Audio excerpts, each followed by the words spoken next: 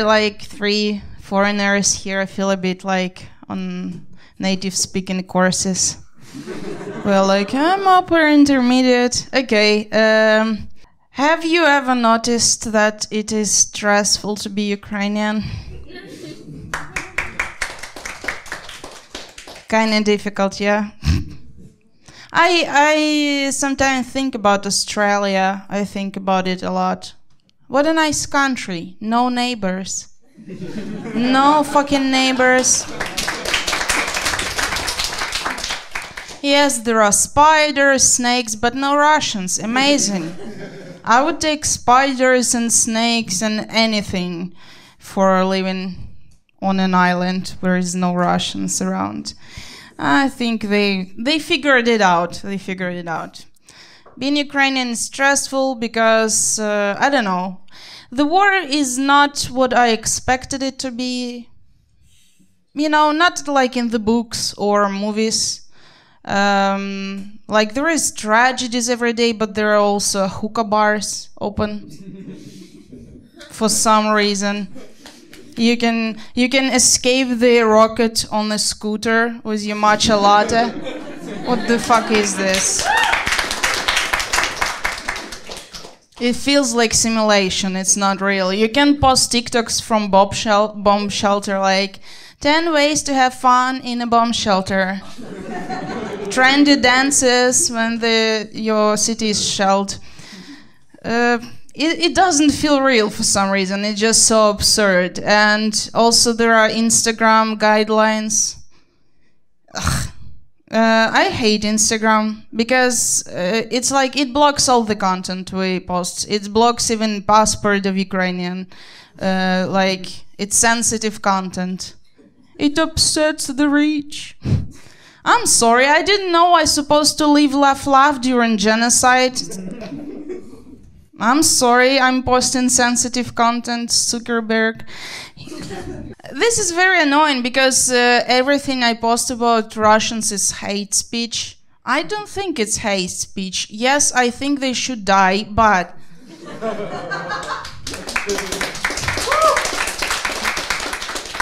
When I post something that says they burn beautifully, it's not hate speech, it's a compliment. There is a beauty in that. Instagram is annoying. We need to live normal life or try to, and I'm trying, we have to, but it's hard because there is always a voice inside your head, like the guilty one. For example, I'm doing a hair mask, something like that, and the voice is like, oh, during the war. During wartime, Anya, you're doing a hair mask? What are you going to do? Stop Russians with your glossy hair? What is the plan? And it's so toxic. You cannot do anything because it's like, I don't know. I think that Realtor is gonna adjust to new times after the victory first. Like realtors can adjust to anything, especially in Kiev. They're ready for anything. They will post new offerings of apartments, like apartment is a new building with a comfortable shelter. There are 2 exits, ventilation, it's ICAS friendly. You can deliver sushi there, it's fun. In apartment, there are no fucking windows, only walls. You're like a hamster in a concrete maze. $1,000. And yeah, I agree because I used to think that like huge windows is amazing in apartment. No, windows are overrated. Like you don't have to see them. I don't care.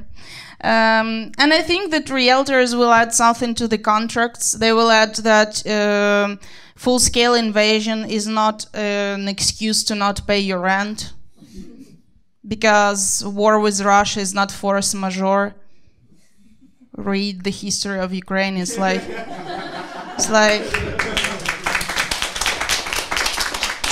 22 of them. This is just another day in Ukraine. When you live near murder, this is what it goes. And nowadays, a lot of foreign journalists discovered Ukrainian comedians And they're like, oh, how you do, fellow kids?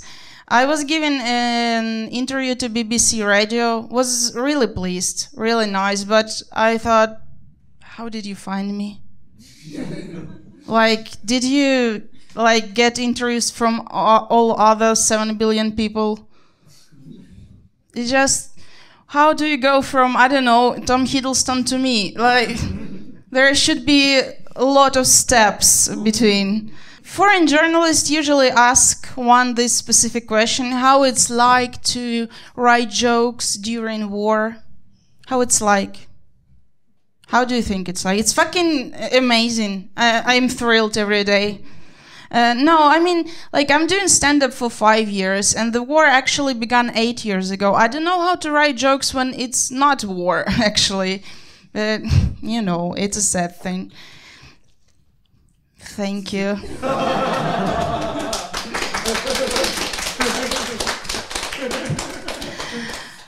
I talked to my friend recently, and he was like, did you hear that cryptocurrency market went down? Wow. I give so 0 fucks. Like, yeah, and I said, like, I don't care. And he was like, no, this is important news. Cryptocurrencies has never been so down. And don't you have, like, your savings in crypto? And I was like, no, I have my savings in dental fillings. This is where I store all my money. I invested in my ability to chew solid foods. As long as I can. Everything that is left after dentist, it goes to army donations. There comes Pritula and we need some Bayraktar, Sanya. Give us your 6 hryvnias. And yeah, that's good. I don't know. Hard to work also. I have a daytime job. I'm a copywriter. And it's hard because, like, I have to look like I care about deadlines and all this stuff. Like, I'm writing blog posts in English for foreigners about how to reduce the stress. I don't know, not be Ukrainian. That's quite stressful. And it's hard to act like it's an important job, but, you know, you need money to live. And also, I'm trying to do my part by putting some small hints to foreign audience about what's going on. I'm like, small little hints, like Hungary sucks dicks. And my manager is like, Anya, but the blog post was supposed to be about yoga. Yeah, that's about yoga. How do you think they suck their own dick? It's yoga flexibility. Thank you. Difficult to manage time. I have to be on Twitter like for 20 hours a day.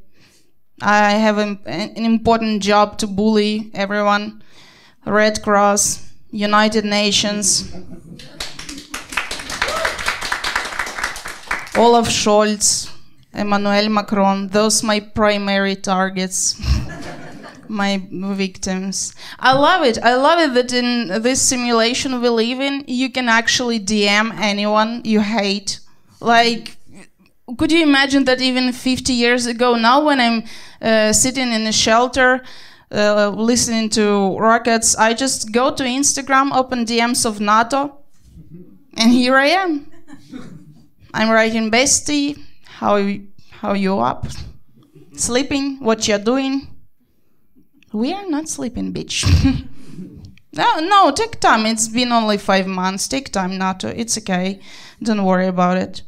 I realized that I'm, after 24th of February, I kind of became a political comic. I write about politicians and organization, and it's not what I expected from my stand-up career. I was planning to make jokes about, oh, it's so hard to be millennial. You have to pay taxes. I'm an adult now, #relatable. I don't want to do laundry.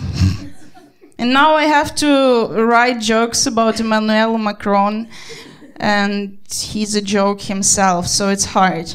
But I think that there is something good in Macron and Scholz. One big benefit for two of them is that they unite us, Ukrainians, even more, because there is nothing better than trash talking, right? Trash talking shit about someone feels amazing. Like the best feeling you ever get. Well, probably not as good as Dead Russians, but still pretty close. And you cannot trash talk about your acquaintances now. First of all, it doesn't make you a good person. Second of all, we all should stick together. So there should be another target. So imagine you're on a train and you want to start a conversation with a person you've never met. You just say, wow, Macron, what a fucking cunt. And 2 hours of pleasant conversation. If it dies down, you just, and what about Olaf Scholz? He's a dumbass. Also, it's been hard for me this couple of months because like everything can be as tactical information. So you should be really careful about what you post, what you say. Yes, you can't really say anything like I've seen military. No, you didn't. And I have chats online with friends from other cities. And every time the Kyiv is shelled, they write like, are you okay? Was it close to you? Where do you live? Exactly. And I'm like, found you, fucking spy. No, I was walking around city center recently, and a woman came up to me and she asked me in Russian, how could I get to Krishchatik? And I was just confused. Oh, I acted confused, and she was like, "Well, Krishchatik, the main street in Kyiv." And I said, "It's not Kyiv. It's Khmelnytsky."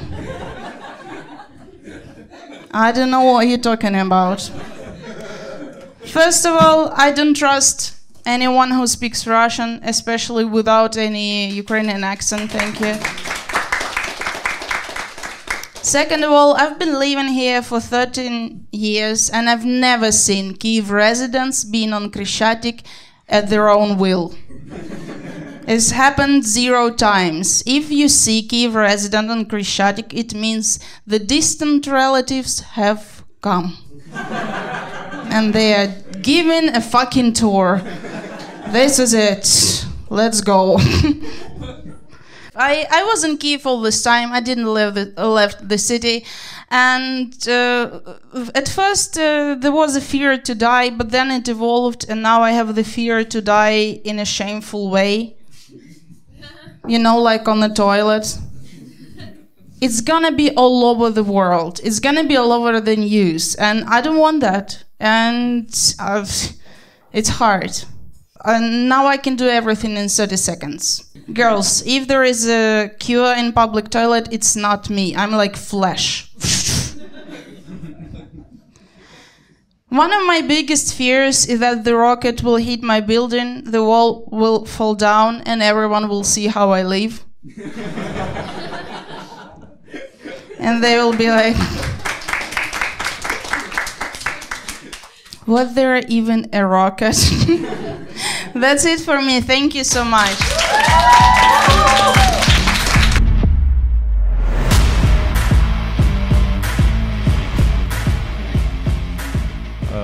Okay, so hello everybody. I have some jokes here. Usually I read jokes you laugh. I read jokes you don't laugh. I enjoy the silence without Depeche Mode. You know, I'm from Ukraine, and Ukraine is a very interesting country because for us, beating up Russian army is much easier than getting an American green card.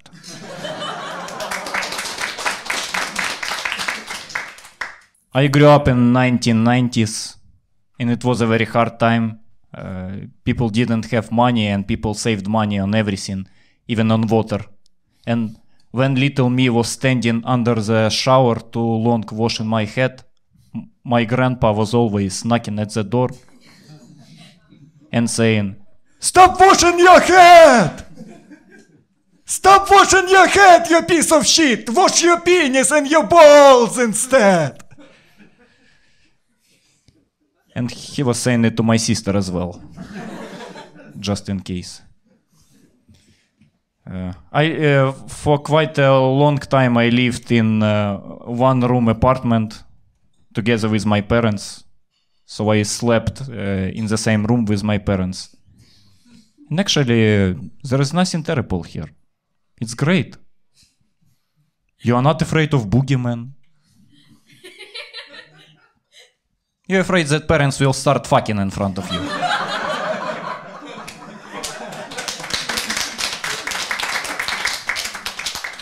Wake up in the night. Mom, Dad? Oh, it's a boogeyman. Thanks God. I used to live in China for some time. I can speak Chinese. And actually, many of my friends, they say, "Oh my God, Alexander, you can speak Chinese. It's so difficult language to speak." But actually, Chinese is a very easy and intuitive language. For example, coughing in Chinese will be So when I came to China, I learned two phrases. And coughing and democracy. In China, I used to work as an English teacher. And if you are a Ukrainian English teacher in China, you have to tell everybody that you are from America.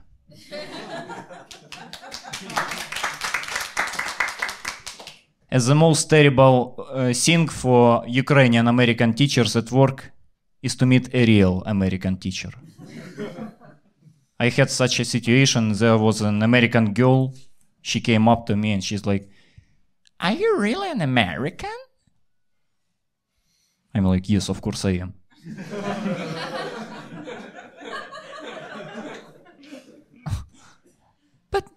But which part of America are you from?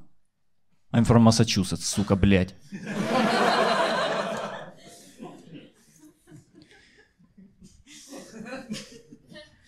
Actually, no, it's quite difficult for me to find common language with foreigners sometimes, especially with Americans, because they're always fucking happy.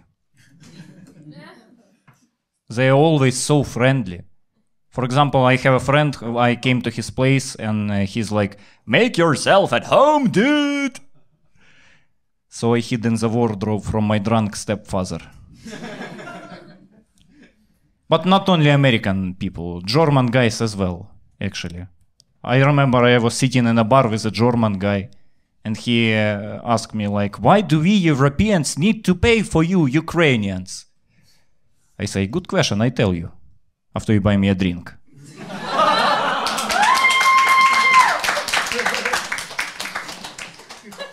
I want some juice. I know you Germans don't like juice, but I still want some. And actually, please clap your hands who was hiding in the shelter during the war. I was hiding in the shelter, and I think that the most terrible part there were not the bombings outside, but sitting in the shelter together with people who tell you all this shit and listening to them. And I was happy enough, there was an old lady sitting next to me, and she kept telling me all the terrible things, like, "Oh my God, and are you alone here?" And I'm like, "Yeah, I'm alone." "Poor child. You little poor child. We are all together here. All our family is here. And you are here alone. All alone. Poor, poor child. Where are you from?" "I'm from Kharkiv." "Oh my God. And you are alone here from Kharkiv. And all your family is in Kharkiv right now. They are fucking dead already. poor child, oh my god, I heard there are so terrible things in Kharkiv now. And I'm like, it's okay, I just called my parents, they asked me to tell you to shut your mouth, fucking mouth up, you old bitch.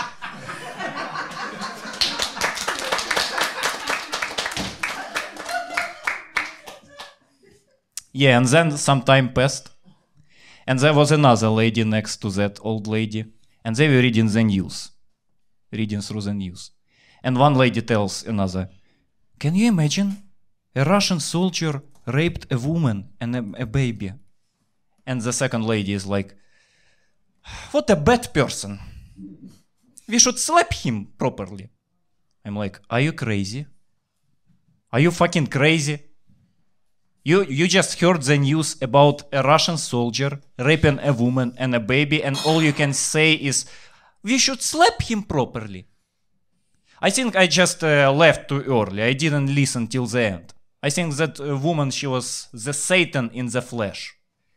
But she reveals her evil power too early. Like, I left and she's like, we should slap him properly. We should slap him, then cuff him. We should cuff him, take him to the basement. Then put him on his knees. Take the spade after that. Take the spade, fuck his fucking ass with that spade. And then take his mother. Take the knife, rip off the belly of the mother. Take out her guts. Put them on the dick. And then fucking fuck her in front of him, that little piece of shit. And shit into her mouth.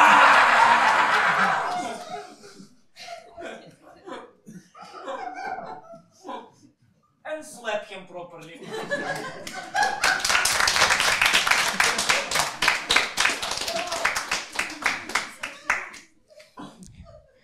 You know, I haven't seen psychiatrist for a long time. And I feel like I need one because I'm very shy person. And I have bad eyesight.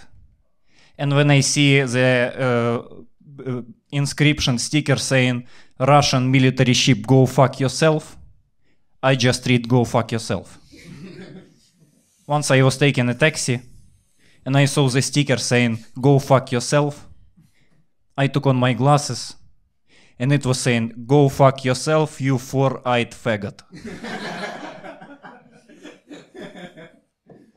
And I remember the sessions with the therapy, with the therapist. And during the sessions, I was really saying, doing my best not to say some stupid shit. I remember my therapist asked me, Alexander, do you remember the first time your mother kicked you? And I say, yes, I remember. And what was the reason? I was showing my penis. Like, all the little boys do that. How old were you? I'm like, 17. And she says, I don't believe you. So I showed her my penis as well, for her just believe me. Oh, of course, I'm kidding, I wasn't 17, I was 7 years old. But even when I was 7 years old, I was a little idiot. Not because I was showing my penis, but because I was doing it and our windows from my home were opened up to the playground I was doing it in. I still remember I stood in front of the children, took off my pants, started showing my penis. Then I raised my hand and I see my mother looking at me at this moment. And the best thing I could do at this moment is doing like that.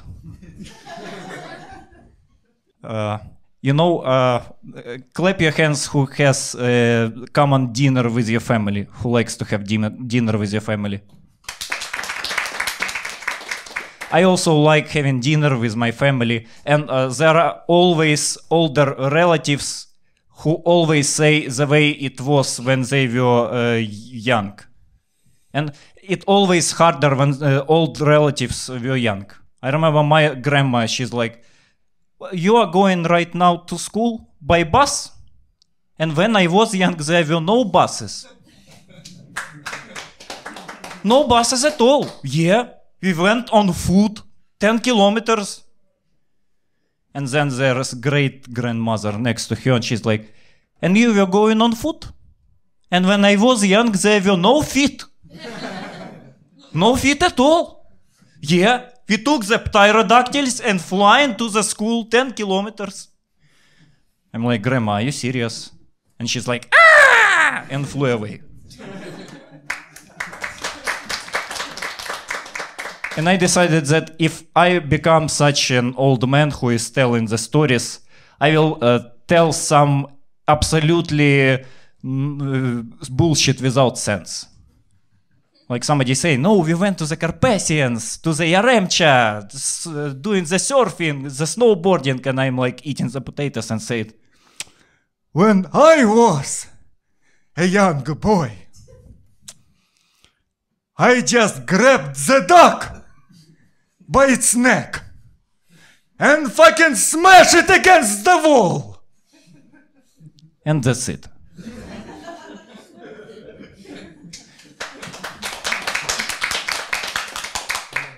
They're like, Grandpa, what are you talking about? And I'm like, you asked it yourself! And take off my pants and show my penis again.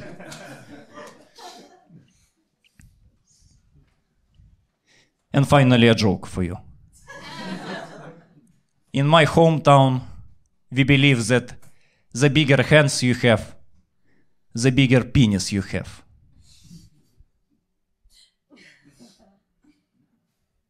Doesn't work for me. For me, it's like the bigger hands you have, the more penises you can hold in your big hands. Okay, thank you very much.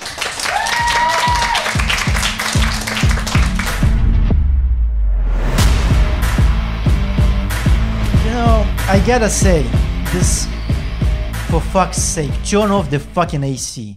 This is being filmed. There's always some fucking element of sabotage. Like there's always some fucking Kremlin forces over here operating, just fucking up my performances. How much better this is? No, somebody wanted to be cool. Jesus. Anyway. So, specifically, I think this Putin guy is kind of shady. Like, I'm against Putin right now. Listen, I'm sorry if it challenges your political beliefs, but, you know, I guess if he wanted to annex this room, you would be for it, but you know, it's very sad to see actually so many people supporting Putin over here, but okay. Listen, I guess I don't judge. Well, for those of you who, because this has been filmed, a lot of people are gonna see this from different countries. I don't know if you know this, but in 2014 he annexed Crimea. Sorry for the spoiler, but listen, they had 8 years to catch up. I mean, 8 years is enough to watch the entirety of Game of Thrones and then start reading about Ukraine. So they had a lot of chances. Now, a lot of this stuff is gonna fly over your heads because this is not really aimed at you. You're just getting this extremely rare opportunity to watch some great fucking stand-up, but not exactly aimed at you though. Anyway, look, before you even say anything, like, I volunteer a fuck ton, okay? Every day, I volunteer for 23 hours. Remaining hour I spend feeling guilty that I've done so little. I have a strict schedule. Every day I wake up at 5 a.m., take a piss, go back to bed, and then at 2 p.m., you know, I'm ready to work. Yeah. Listen, the only reason I'm not in territory defense forces is because I didn't apply. I've helped so many grandmas. I'm getting looks from grandpas. I don't really volunteer, but I'm doing something bigger, okay? I'm engaging in cyber warfare. So what I do is I go on Russian torrent tracker sites, I download a bunch of movies, and I don't see it. Yeah. This is a hybrid warfare. But you know, I always mentally go back to the first day of the war, and I remember I got a call from my friend saying, yo, there's a war. I'm like, you know, this is one of those things where you just respond with one letter, you know, I'm like, okay. I'm a chill guy, okay? I don't sweat things. I'm like, yeah, no problem, whatever. I have this kind of DNA, we're cold-blooded killer, so. And I go to the supermarket, I'm just thinking logically. Okay, so we may run out of water. So the first thing I need to buy is some hand lotion. Because if there's no water, then how am I supposed to keep my skin silk smooth and exuberant? So I need to stock up on food. Now, the staple of my diet has always been sweet potatoes. They have the best vitamin profile. Sweet potatoes is probably the best thing you can do for your health. And, so I'm searching for sweet potatoes, kind of looking. And, there's no sweet potatoes. I'm like, well, okay. I guess, nobody said it would be easy. I'm like, okay, I'm gonna get some red potatoes. Obviously, vitamin profile not as good, but it has some beta carotene. It's a fine second option. So I'm searching for, red potatoes. I can't believe this. Like, there's no fucking red potatoes. I mean, honestly, I'm just like, what the fuck? Okay, I get it, no sweet potatoes, but red, like, is this a prank?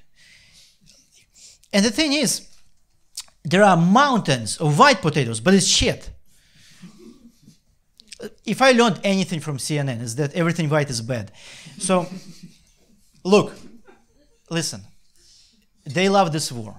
Because for them, it's privileged people killing privileged people. So, anyway, it's white potatoes, and they are unwashed and not even packaged. So, I'm actually expected to touch dirt with my bare hands. I'm like, oh my God. This is not happening to me right now. Why is this always happening to me? I mean, what's next? They're not gonna have black avocados. Guess what? They had avocados, but just kind of mushy, like the texture is off, I didn't buy them. So already I'm pretty stressed out. I'm like, you know what? I'm gonna distract myself from this bullshit. I'm just gonna get some Pringles with onions and sour cream. So I get to the shelf with Pringles, and like, honestly, like, I'm not fucking lying. There's no Pringles with onions and sour cream. Just Pringles with cheese. And, original, which nobody fucking wants. Like, if I want to taste original, I would just buy potatoes and fry them. The whole point of Pringles is to give something extra, some fucking pizzazz, some X factor, some punchline, as we say in comedy business. But no, it's nothing. And I'm like, man, war is harder than I thought. Unbelievable. So as soon as I walk out of the supermarket, there's a sound of an air raid siren. I'm like, great. So now I can't even listen to the podcast.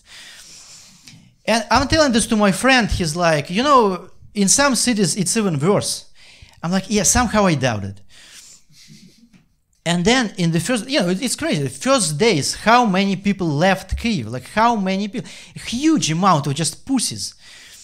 Like, fucking cowards. Useless fucking cowards. And before they returned, have you noticed how peaceful it was? No traffic jams, no crowds, just nice. Quiet. You can smell the fucking roses. You can check out some cool birdhouses. Fuck around with kittens. Listen, for a good metropolitan city like Kyiv, it should only have like 500 citizens. People who give the most value. Thinkers, philosophers, artists, me. It should be just 500 of the platinum society of Ukraine, me and appreciators of me. I mean, what are they gonna tell their fucking grandchildren? When they are gonna ask, oh, what did you do during war? They're like, I just went to Western Ukraine, it was fine. Actually found a nice slut to fuck. But you should call her grandma. And during the first day, already you could feel some of those old ladies started feeling like they're actually able to spot a Russian spy.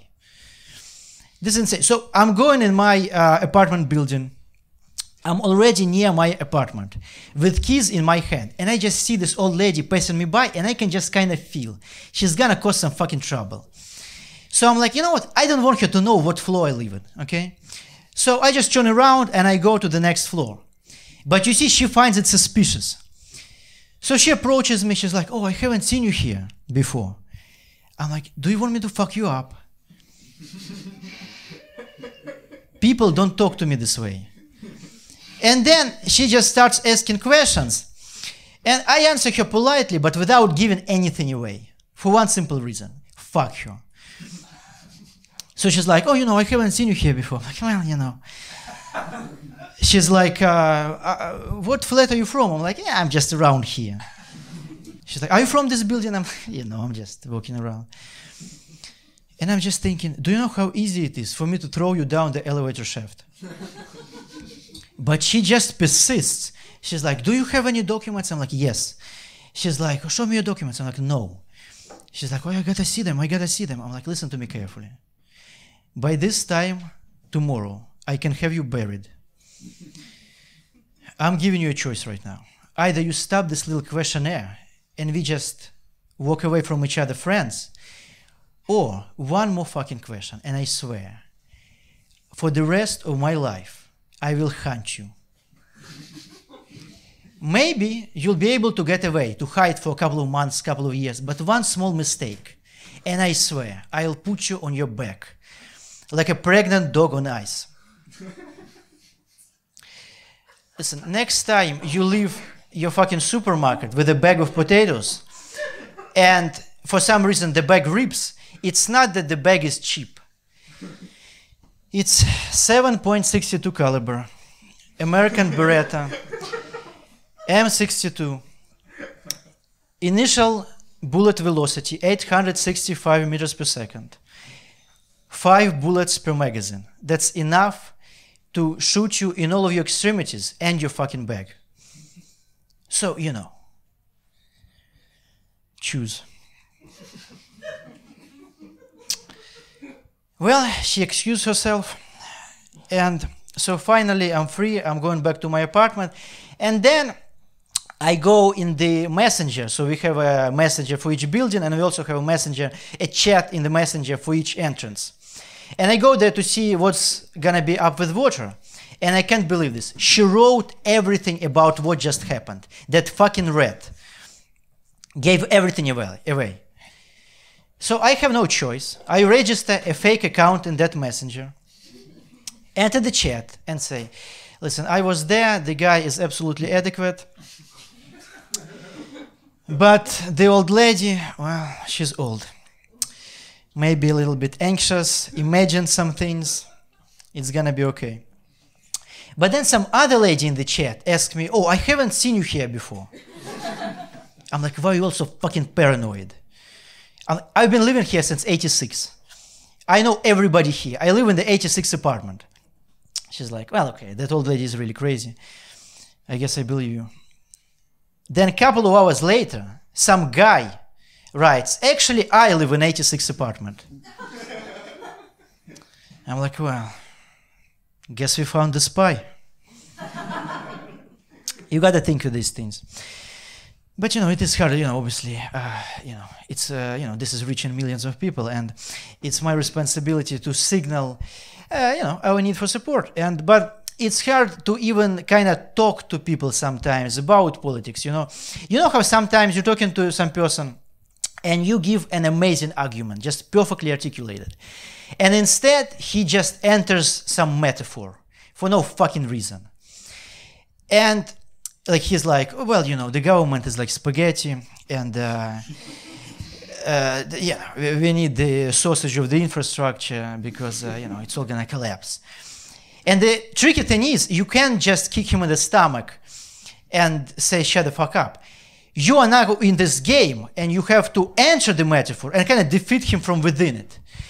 So now you're struggling. You're like, yeah, but the Tabasco source of healthcare. We gotta make it free. Otherwise, people are just gonna be on this plain spaghetti with untreated diabetes. And also, don't forget the black pepper. Black pepper matters. And he's like, no, all pepper matters. And you like, all pepper can't matter until black pepper matters. And then he shoots you. So it is tough to have these discussions. I'm trying to figure out what's going on in the US, because obviously I plan on becoming a dollar billionaire and overthrowing the government. And there are two parties there. One of them is Republicans, who mainly, as far as I understand, consist of rich people who pretend to love Jesus and hate paying taxes, and poor devoted Christians who hate rich people not paying taxes. You know, and they hate each other, but they love each other. It's like a marriage. And you know, Republicans are not like fans of supporting Ukraine too much. And you know, I get it. They're like, you know, we have a shortage of kid milk. Let's figure this out first, and then help with the carpet bombings of cities. You know, let's prioritize here. And I get it. I mean, but I will say this, like, I'm pretty sure there's a baby formula shortage in Kharkiv as well. So, you know, and also there's a war on top of this. So it's like two problems versus one, kind of. Listen, not here to judge. Look, the fact is I'm going to be the president at some point, and first of all, I'm really glad that young people are more and more, you know, kind of go towards God, you know. I mean, if you look at TikTok, it's mostly church-oriented content. And I promise to hear everybody, okay? So, raise your hands, those of you who do not believe in God. Don't worry, I don't judge. There's only one judge. I'm Dmitry Polishchuk.